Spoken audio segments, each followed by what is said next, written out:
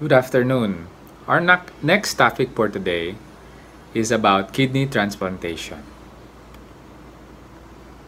Ullman reported the first attempted human kidney transplant in 1902. So for the next 50 years, sporadic attempts all ended in either technical failure or in graft failure from rejection. So Joseph Murray performed the first successful kidney transplant in 1954, an epochal event in the history of organ transplantation. So in the first case, the immunologic barrier was circumvented by transplanting a kidney between identical twins. So for his pivotal contribution, Murray shared the Nobel Prize in Physiology or Medicine in 1990s with E. Donald Thomas for their discoveries concerning organ and cell transplantation in the treatment of human disease. So the introduction of Imuran or AZA in the 1960s marked the beginning of a new era in kidney transplantation, with the combination of steroids and Imuran for maintenance immunosuppression. The one-year graft survival rate with a living related donor kidney approached 80%. So with a decreased donor kidney, with a deceased donor kidney, the rate was 65%. In the ensuing years, major milestones included the reduction of more effective immunosuppressive medications with lower toxicity profiles, such as polyclonal anti-lymphocyte, globulin in the 1970s, cyclosporine in the 1980s, tacrolimus in the 1990s, and biologics in the first decade of the 21st century, as previously mentioned.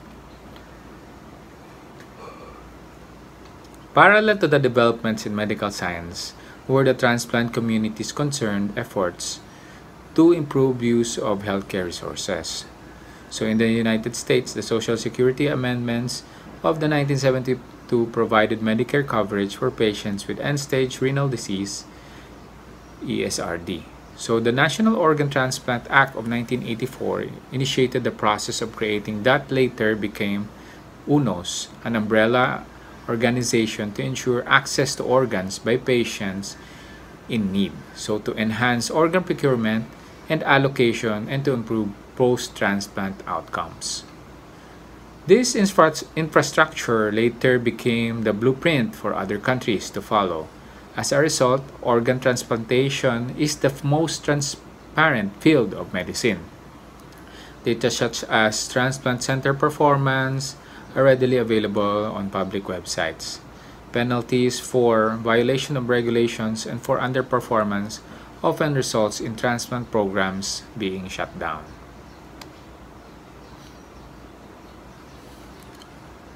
Today, a kidney transplant remains the most definitive and durable renal replacement therapy for patients with end-stage renal disease. It offers better survival and improved quality of life and is considered more cost-effective than dialysis. According to the 2016 Scientific Registry of Transplant Recipients annual report, nearly 100,000 adult patients were on the kidney transplant waiting list while nearly 20,000 underwent renal transplantation. Trends over the past decades indicated that living-related transplants remained relatively stable while the number of deceased donor transplants rose. Post-transplant outcomes have continued to improve in 2015. The one-year graft survival rate with a living donor kidney was nearly 98%. With a deceased donor kidney, the rate was approximately 95%.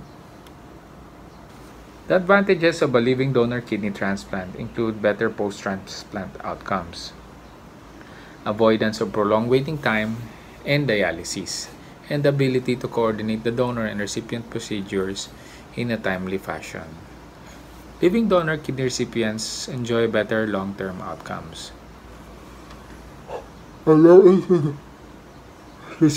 low incidence of delayed graft function and reduced risk of post-transplant complications. Furthermore, the elective nature of living donor kidney transplants provides unique opportunities for recipient desensitization treatment if the donor and the recipient are ABO incompatible or if the HLA cross-match results are positive. So this is how to do a kidney transplant. So you harvest from the site of the kidney, and then you put it into the recipients where it is mostly implanted near the pelvic area. Some of the challenges of transplant professionals are closing the gap between supply and demand, and thereby reducing the current prolonged waiting times, refining immunosuppressive medications to achieve better outcomes with reduced toxicity, and caring for patients who develop rejection, especially antibody-mediated rejection. Active infection or the presence of a malignancy, active substance abuse, and poorly controlled psychiatric illness are the few absolute contraindications to kidney transplant. Studies have demonstrated the overwhelming benefits of kidney transplant in terms of patient survival, quality of life, cost effectiveness, so most patients with end-stage renal disease are referred for consideration of a kidney transplant. However, to achieve optimal transplant outcomes, the many risks such as surgical stress to the cardiovascular system, the development of infections or malignancies with long-term immunosuppression, and the psychosocial and financial impacts on compliance must be carefully balanced. Any problems detected during the evaluation of transplant candidates are communicated to their referring physician and or to a specialist if advanced evaluation and treatment are needed. So ultimately, improving overall care.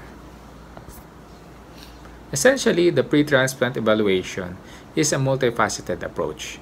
So to patient education and disease management. Before the pre-transplant medical evaluation begins, kidney transplant candidates are encouraged to attend a group meeting focused on patient education.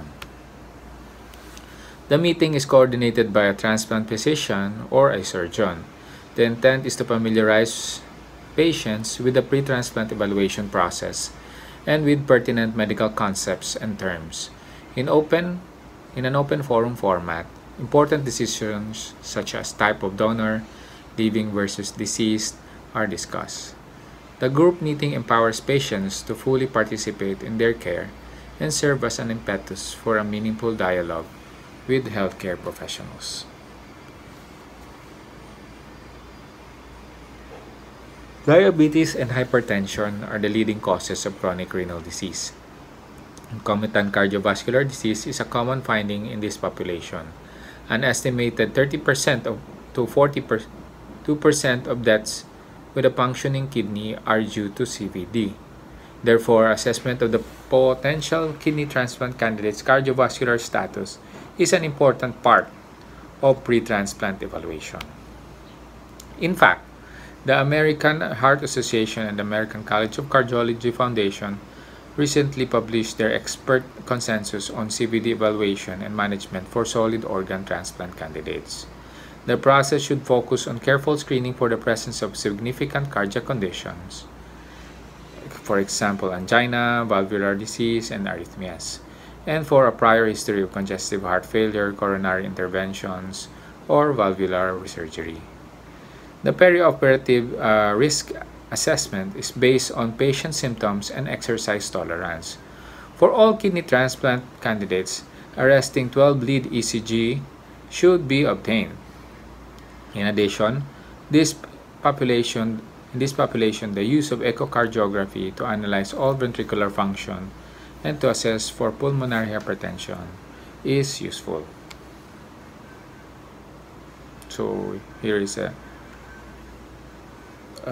algorithm that they use.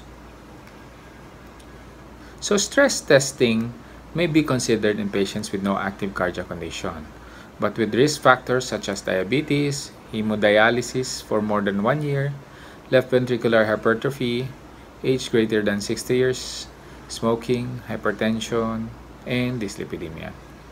The utility of non-invasive stress testing as compared with angiographic studies for evaluating coronary artery disease is controversial.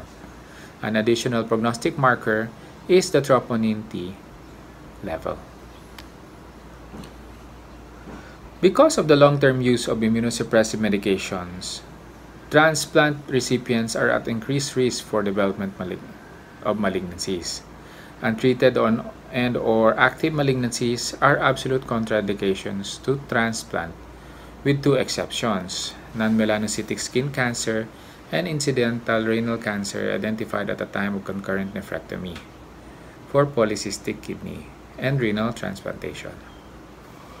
For most patients who have undergone treatment of low-grade tumors with a low risk of recurrence, completely locally excised low-grade squamous cell carcinoma of the skin, colon cancer, in a polyp, absence, stalk invasion, a wait of at least 2 years after successful treatment is recommended before a kidney transplant can be considered. However, for certain types of tumors, especially at advanced stages or with a risk of recurrence, melanoma, lymphoma, renal cancer, breast cancer, colon cancer, a delay of at least 5 years is advisable. According to the Israel Penn International Transplant Tumor Registry, tumor recurrence post-transplant is not infrequent. The recurrence rate is 67% in patients with multiple myeloma, 53% in non-melanocytic skin cancer, 29% in bladder cancer, and 23% in breast cancer.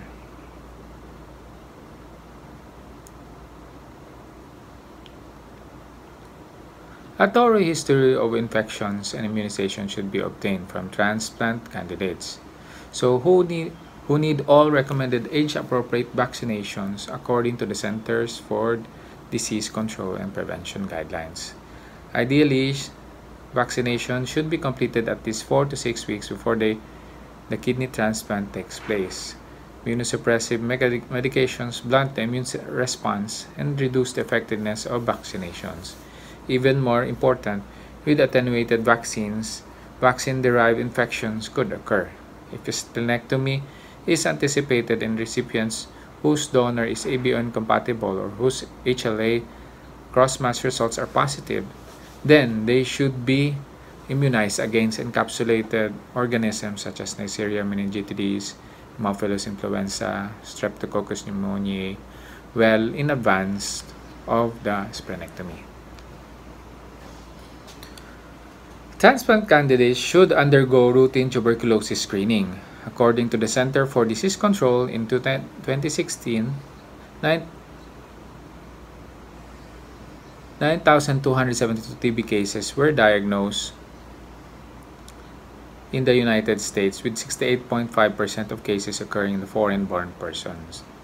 Serologic screening combined with the chest X-ray for fungal infections such as coccidioidomycosis or histoplasmosis in patients who have a history of those infections or are from an endemic area are recommended. So chronic infections such as osteomyelitis or endocarditis must be fully treated. So a suitable waiting period after successful treatment must occur in order to ensure that relapse does not occur. Hepatitis can be caused by 5 different types of viruses. Hepatitis A, B, C, D, E. With the first 3 being the most common, acute viral hepatitis is a contraindication to kidney transplant. However, chronic viral hepatitis, most commonly caused by hepatitis B or C, does not preclude the recipient from undergoing a kidney transplant. In such candidates, obtaining a liver biopsy is essential to assess the disease severity. Resistant recipients infected with hepatitis B virus should undergo antiviral treatment to prevent reactivation and progression of liver disease. Note that hepatitis B virus is a non-cytopathic virus. The liver damage is the result of an immune-mediated process. Moreover, the presence of normal liver enzymes in patients with hepatitis B virus antigenemia does not predict the severity of parenchymal damage.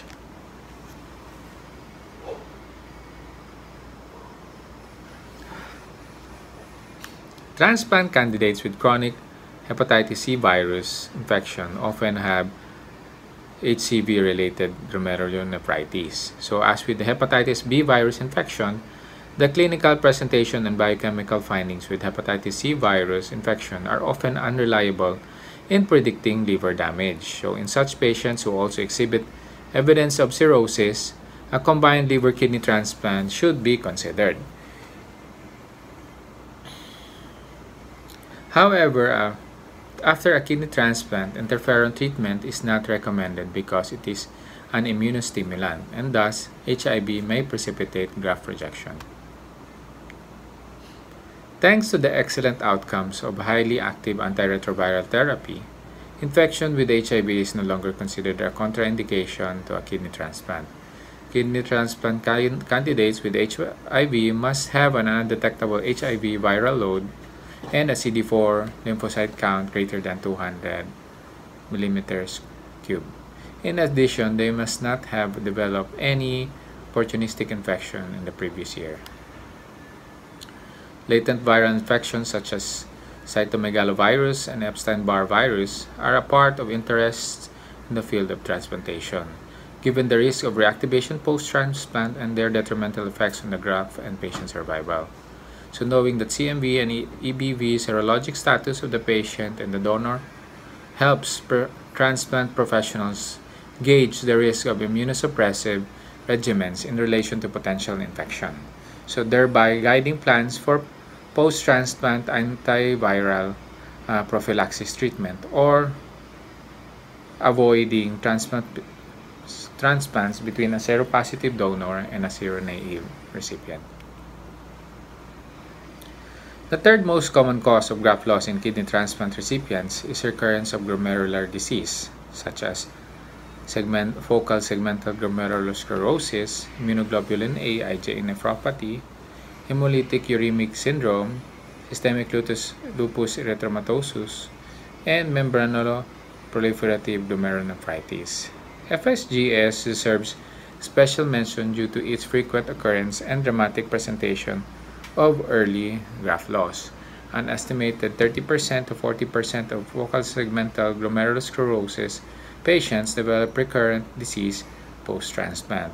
Of those, up to half eventually lose their graft. In recipients with history of focal segmental glomerulosclerosis, post-transplant nephrotic proteinuria should be promptly investigated.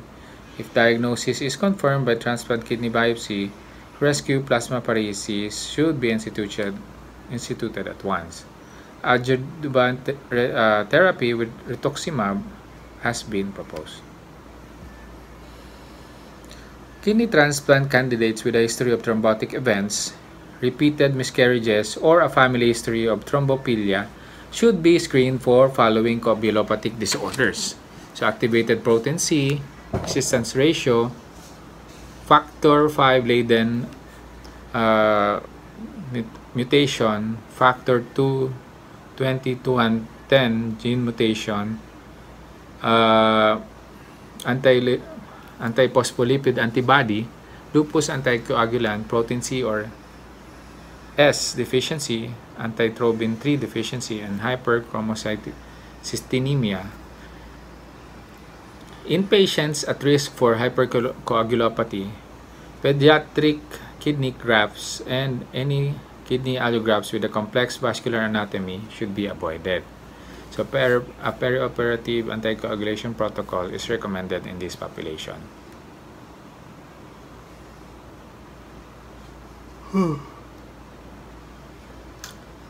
Kidney transplant candidates, pediatric patients in particular, with chronic kidney disease as a result of congenital or genitourinary abnormalities should undergo a thorough urologic evaluation.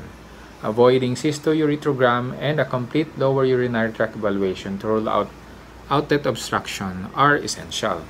So indications for the native nephrectomy include chronic pyelonephritis, large polycystic kidneys with loss of intra-abdominal domain, significant vesicoureteral reflux, or uncontrollable renovascular hypertension.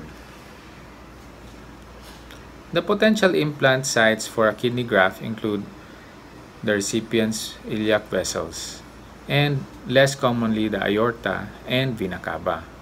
Careful physical examination often reveals significant central or peripheral vascular disease. Findings such as pulsatile intra-abdominal mass, diminished or absent peripheral pulse, claudication, rest pain, and tissue loss in lower extremities should be further evaluated by abdominal computed tomography scan or ultrasound. Doppler studies and/or angiography. With the popularity of endovascular interventions, transplant surgeons also should be familiar with such technology and obtain detailed anatomic studies of patients with vascular stents. ABO blood typing and HLA typing are required before a kidney transplant. The method of screening for preformed antibodies against HLA antigens because of prior transplants, blood transfusion, or pregnancies continues to evolve. The panel reactive antibody PRA assay is a screening test that examines the ability of serum from a kidney transplant candidate to lyse lymphocytes from a panel of HLA-type donors. A numeric value expressed as a percentage indicates the likelihood of positive cross-match with a donor. A higher PRA level identifies patients at high risk for positive cross-match and therefore serves as a surrogate marker to measure the difficulty of finding a suitable donor and the subsequent risk of graft rejection. An important development in anti-HLA antibody screening is the Luminex technology, using HLA-coated fluorescent microbeads and flow cytometry, which is considered the gold standard. This technology pinpoints donor-specific antibodies in the serum of a kidney transplant candidate with a high PRA level. Since all organ donors must undergo HLA typing, a negative cross-match for recipients with a high PRA level can be ensured by avoiding the selection of donors carrying unacceptable antigens. Kidney transplant candidate data are entered into a nationwide central database to facilitate deceased donor kidney allocation as described earlier. Psychiatric disorders have been recognized as an important contributing factor to poor outcomes post-transplant. Patients with uncontrolled psychiatric disorders are at high risk for non-compliance with drug treatment, impaired cognitive function, and the development of substance abuse. A robust psychosocial evaluation is essential to ensure that the transplant candidates understand the risks and benefits of the procedure and that they adhere to the lifetime immunosuppressive medication regimen.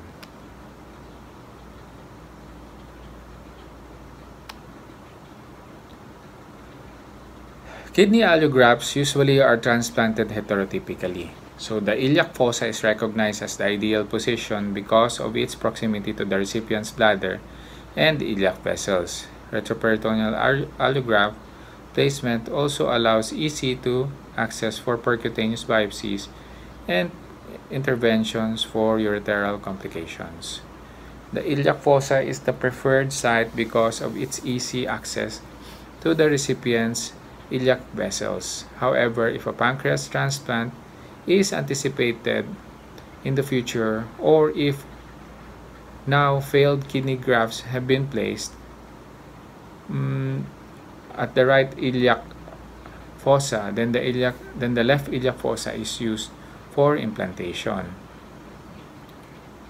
The current surgical technique for kidney transplant was developed and popularized in the 1950s and 1960s and has changed little since.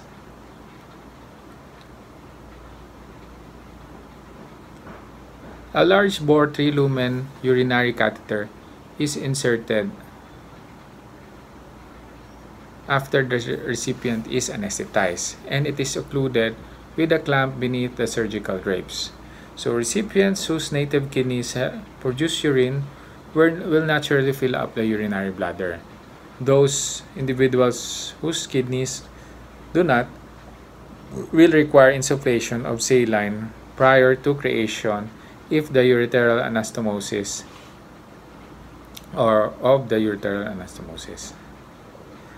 Exposure of the operative fields starts with a curvilinear skin incision, 1 to 2 finger widths from the midline, pubic bone, and the lateral edge of the rectus sheath. Superiorly, the extension of the incision depends on the recipient's body habitus and the size of the donor kidney. The anterior rectus sheath is incised medially to laterally until the lateral edge of the rectus sheath is exposed. The posterior rectus sheath is missing below the arcuate line, thus providing direct access to the extraperitoneal space. The rectus muscle can be easily mobilized medially without being divided. The remainder of the fascial incision is along the lateral edge of the rectus sheath until the desired exposure is achieved. The retroperitoneal space of the iliac fossa is entered by mobilizing the peritoneum medially. The inferior epigastric vessels and the round ligament in females and the spermatic cord and its vasculature in males are encouraged in this space.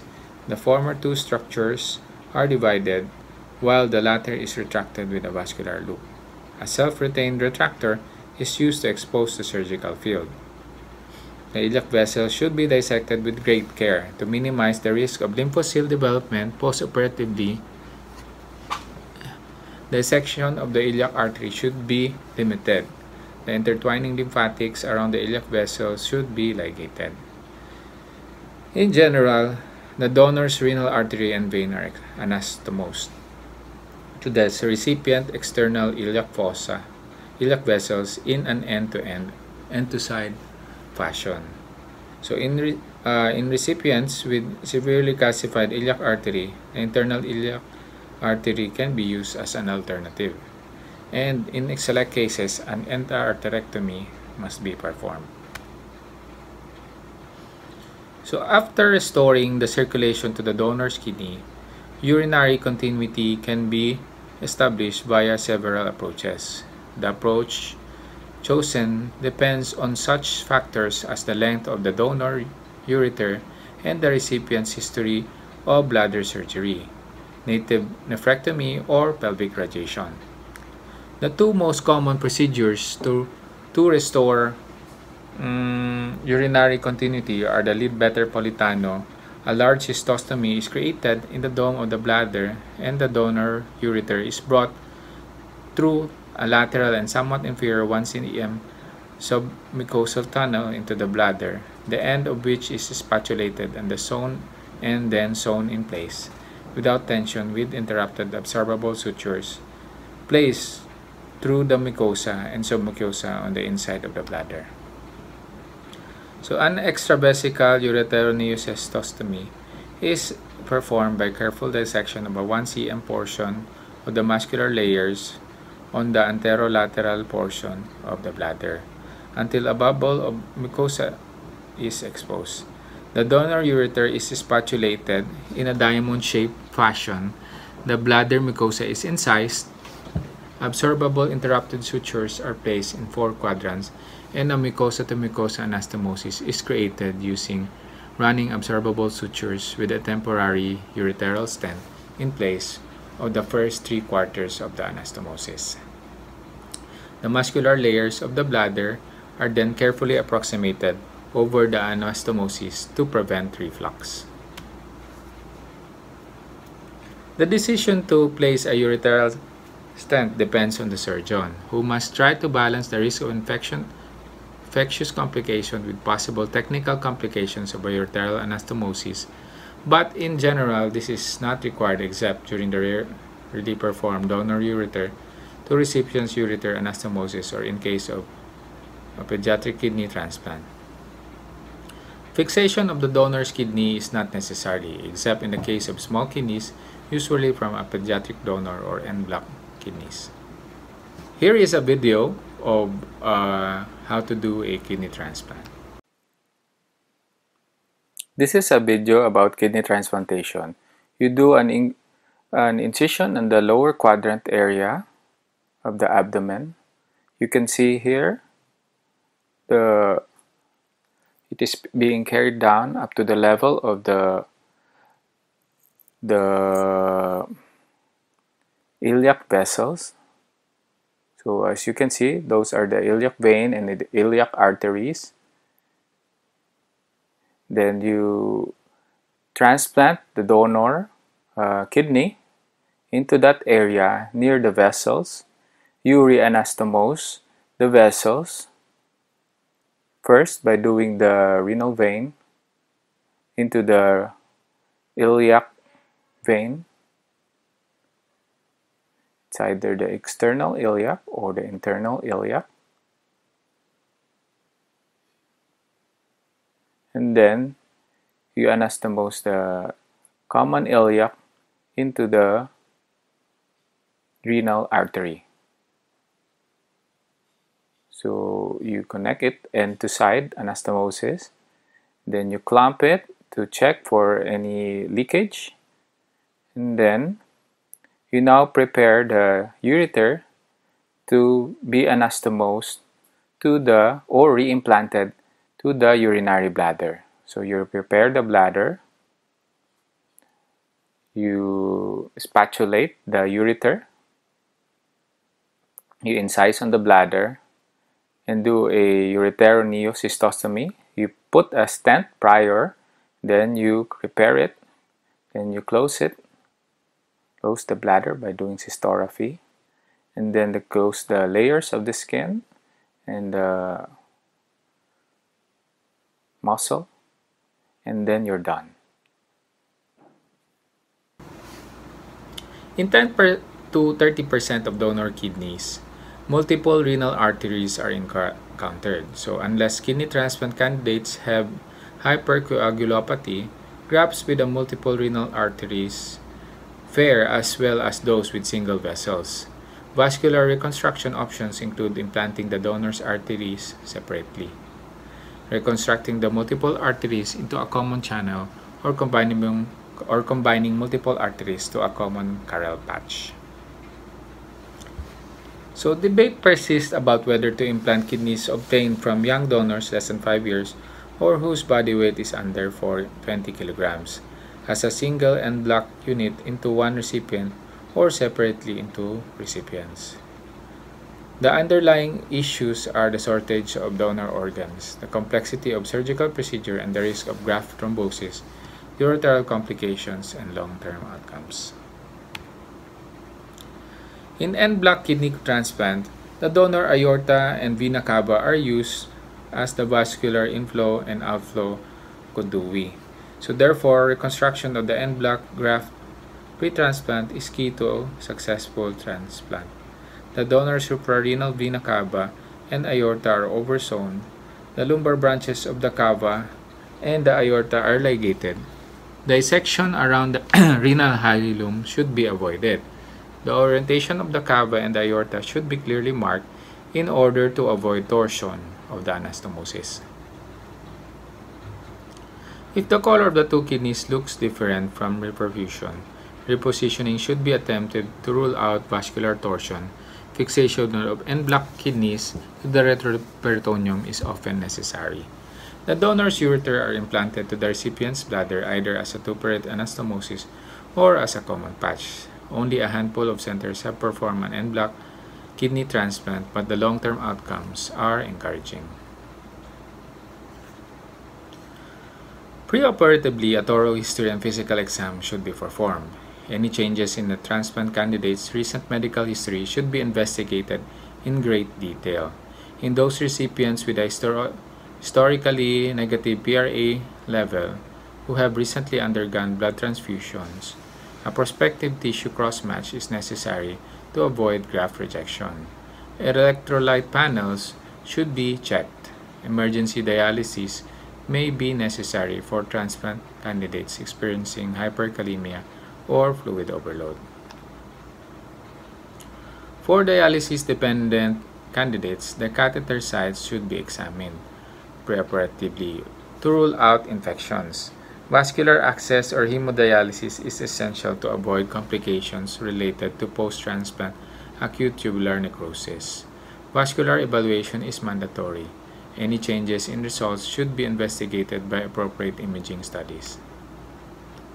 As is routine for other major surgical procedures, transplant candidates should preoperatively undergo a chest X-ray, 12-lead ECG, blood typing, cross-match test, and prophylaxis against surgical site infection by administration of a non-nephrotoxic antibiotic with activity against both common skin microflora and gram-negative pathogens. Candidates should receive nothing to eat or drink. Intraoperatively, transplant recipients should be kept well hydrated to avoid acute tubular necrosis and should receive heparin prior to vascular occlusion. Before reperfusion of the transplanted kidney, the desired central venous pressure should be maintained at around 10 mmHg, and the systolic blood pressure should be above 120 mmHg. In pediatric patients of an adult graft, a supraphysiologic condition may be necessary to avoid acute tubular necrosis or graft thrombosis. Mannitol often is administered before reperfusion as a radical scavenger and diuretic agent, and a diuretic such as furosemide is administered as well. Postoperatively, the guiding principles for the care of kidney transplant recipients are the same as for any other surgical patients.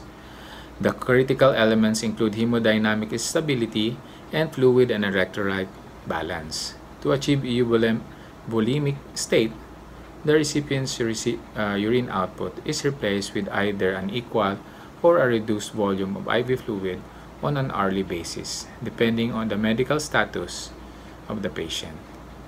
In recipients undergoing brisk diuresis, aggressive replacement of electrolytes including calcium, magnesium, and potassium may be necessary.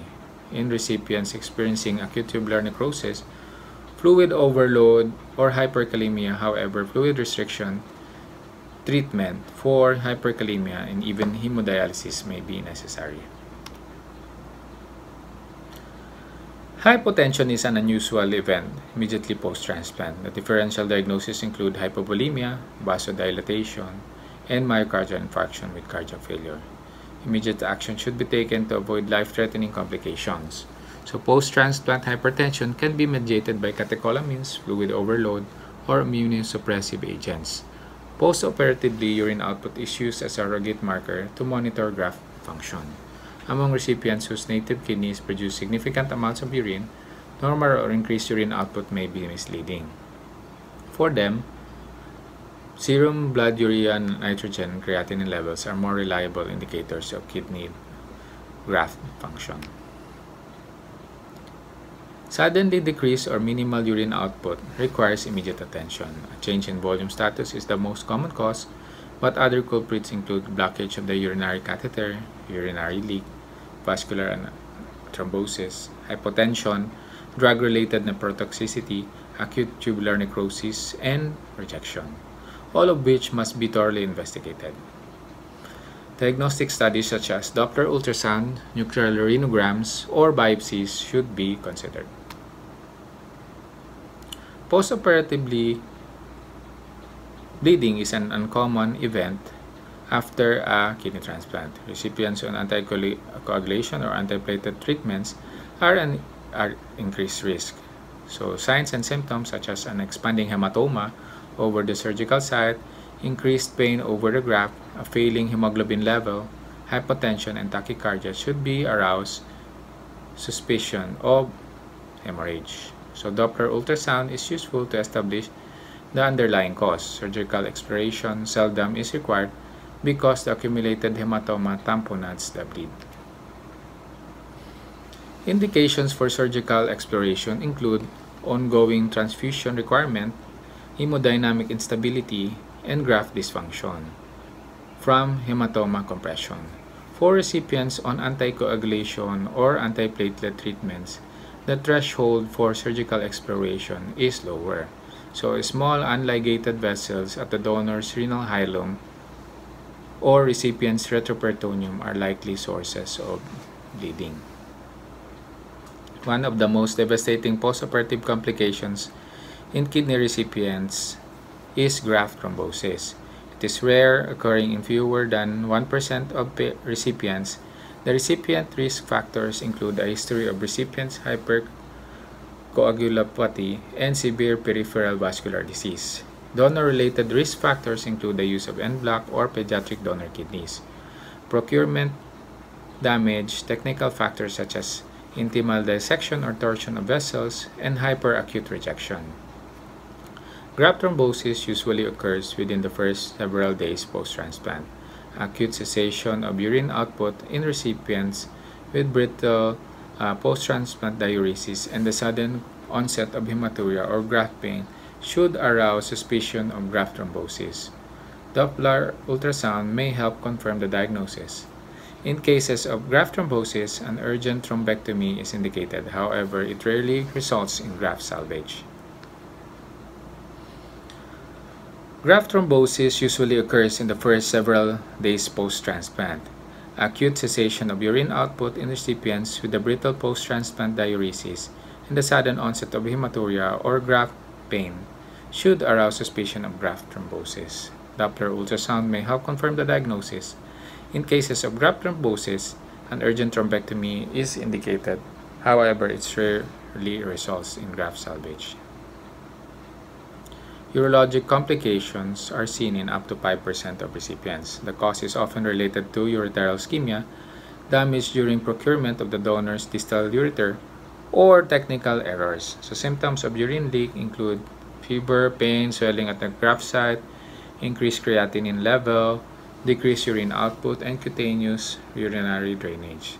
So diagnosis can be confirmed by a combination of ultrasound, nuclear renography, drainage of perionephric fluid collection, and comparison of serum and fluid creatinine levels. Depending on the location and volume of the urine leak, satisfactory results can be achieved by surgical exploration and repair of percutaneous placement of a nephrostomy tube and ureteral stenting. Depending on the location and the volume of the urine leak, satisfactory results can be achieved by surgical exploration and repair by percutaneous placement of nephrostomy and ureteral stenting. So early urinary obstruction can be due to edema, blood clots, torsion of the ureter, or compression from a hematoma. So late urinary obstruction is often related to ischemia. The appearance of hydronephrosis on ultrasound is a good initial indicator. Treatment includes percutaneous placement of a nephrostomy and ureteral stenting.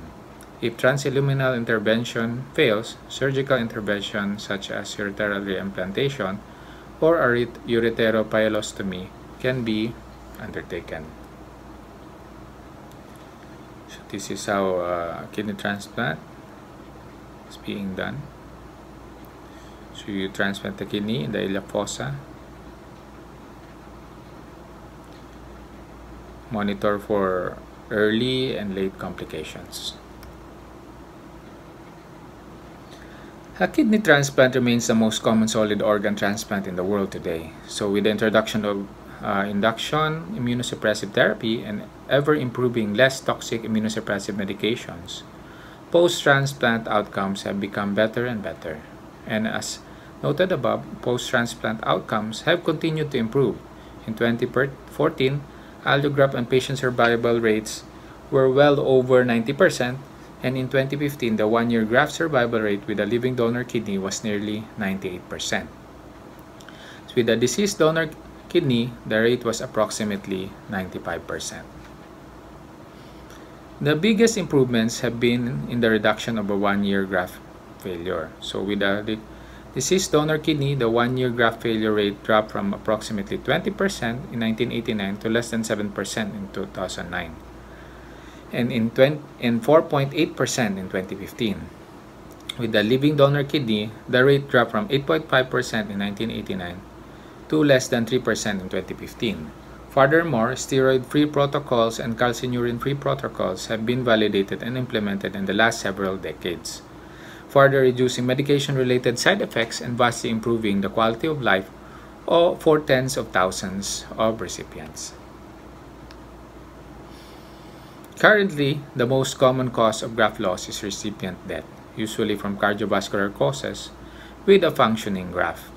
The second most common cause is chronic allograft nephropathy, characterized by a slow, unrelenting deterioration of graft function.